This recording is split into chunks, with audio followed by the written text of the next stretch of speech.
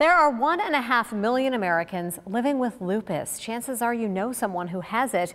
Even if you don't, the names Selena Gomez, Nick Cannon, even Tori Braxton may sound familiar. WDBJ7's Bianca Holman shares the story of one woman's journey to overcome this autoimmune disease.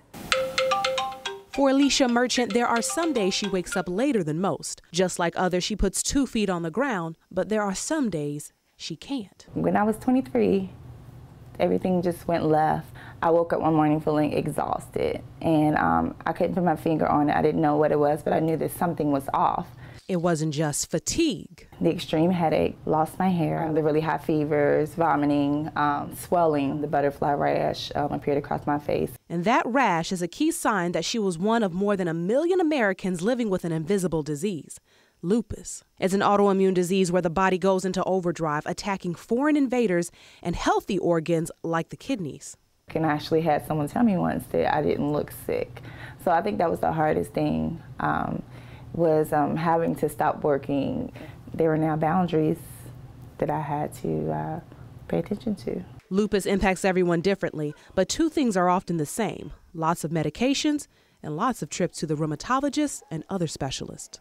Kidney disease is probably the 2nd or 3rd commonest manifestations. You have to play well with the skin doctors because, again, that would be the commonest way of them presenting.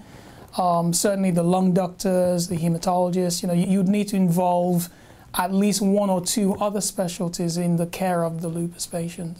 After a person's diagnosed, it can be difficult finding a doctor, and even harder if you're not in a major city trying to manage an illness. We have 4 providers right now. We have 3 doctors and a nurse practitioner, all very capable. But you can imagine going from, 6 or 7 providers to 4 providers, and of course the surrounding area also having a lot of retirement. New patients sometimes have to wait 6 months to see a doctor.